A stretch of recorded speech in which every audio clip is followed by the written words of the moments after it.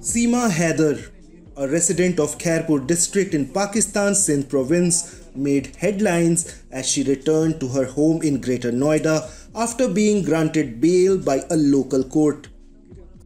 Seema, who travelled to Nepal and then entered India without valid papers on May 13, now claims to have adopted Hinduism and even changed her children's name. Priyanka, Pari, Munni.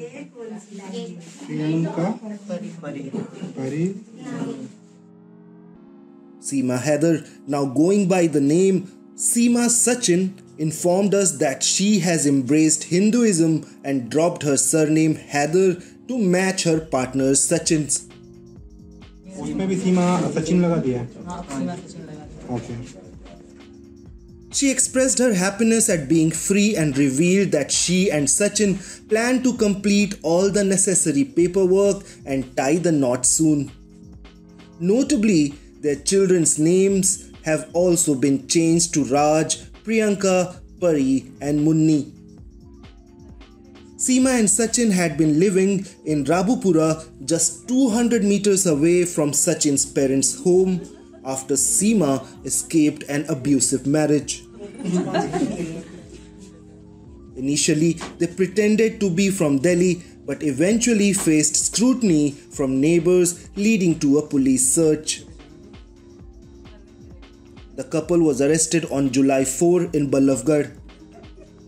Returning to Greater Noida, Sachin expressed his happiness at being reunited with Seema and praised his family for accepting her and her children. और घर वालों का ये मानना है कि घर वालों का ये मानना है कि जिस तरह की घर पे शादी होती है उस तरीका की तुम्हारी जैसी भी बनेगी इस तरीका की अब यहाँ पे शादी ऑर्गेनाइज करेंगे। He also appealed to Uttar Pradesh Chief Minister Yogi Adityanath and Prime Minister Narendra Modi to grant Seema Indian citizenship. Yogi ji से और मोदी जी से ये रिक्वेस्ट करते हैं कि हमारी नागरिकता मिले और घर वाले भी हमारे रखने के लिए तैयार हैं और इसको के बच्चों को हमें हम सबको मैं भी रखने के लिए तैयार हूँ इनको। The couple is now planning a traditional Hindu wedding and seeks official recognition of their marriage, which they claim took place in Kathmandu on March 13.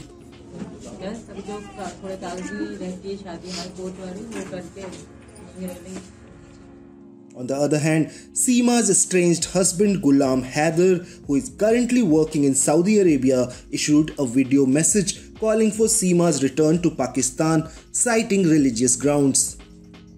However, Seema countered his claims, stating that she was divorced over the phone and they had lost touch for a considerable time.